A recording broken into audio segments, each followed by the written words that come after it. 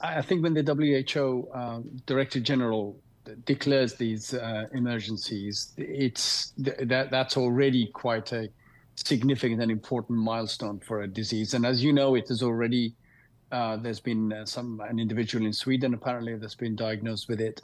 So, and as I said all along, infectious diseases are not about a country, they're not about a continent, they spread. That's the job of an infectious agent. So let's remember that as we talk through the rest of this conversation. What we've got here is not quite a replay of what we had 2 years ago, which was a slightly different version of this monkeypox virus. The disease called Mpox now. And the virus comes in two flavors, clade 1, clade 2. That kind of looks at its, based on its genomic structure. And this particular one is clade 1, which is normally less often found. The last one was clade 2. And this clade 1 has got a major chunk of its genome that's been taken out. And those who study these things have been writing that it has made it more transmissible through not just contact with pus, for example, but also through sexual activity, which is not what clade 1 previously had, but also just very close contact. So unlike COVID, if you remember, there were stories with COVID where you go into a restaurant and you sit diagonally across 20, 30 feet away and you still have a risk of catching it because it gets blown around by the air conditioning. I don't think we're at that level with Mpox yet. With this particular clade 1b, I can't be 100% sure, but I don't think it's like that. You still do need the close contact, and that's where my knowledge kind of ends at the minute.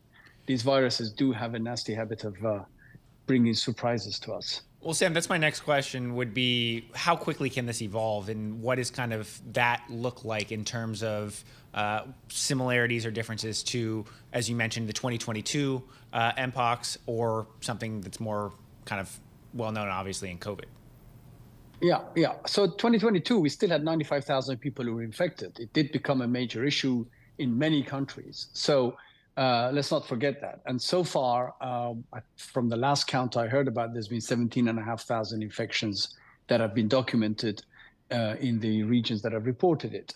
How far can this go? It all depends on that mode of transmission. It all depends on, remember the days we went from a standard, if you want to call it that, coronavirus, SARS-CoV-2, to the Omicron variant, which had so many mutations that made it completely invisible to our immune systems. So everybody got another infection round.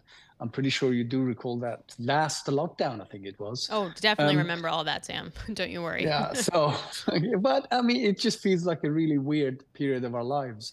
And so here we have something that, if the rules that it plays with are still the same as before, it does need close contact, which means you should be able to avoid an infection if you're careful enough.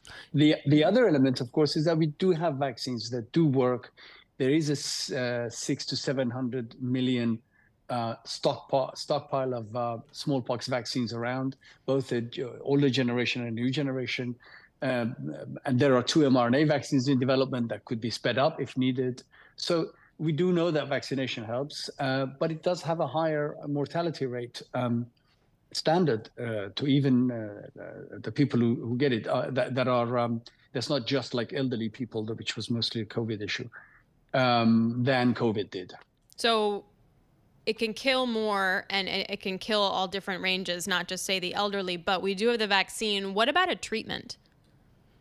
There was a treatment that actually it's being studied by a company called SIGA, and that just failed in trials only 2 days ago. And it was being tested in the Congo, and it was being against clade 1.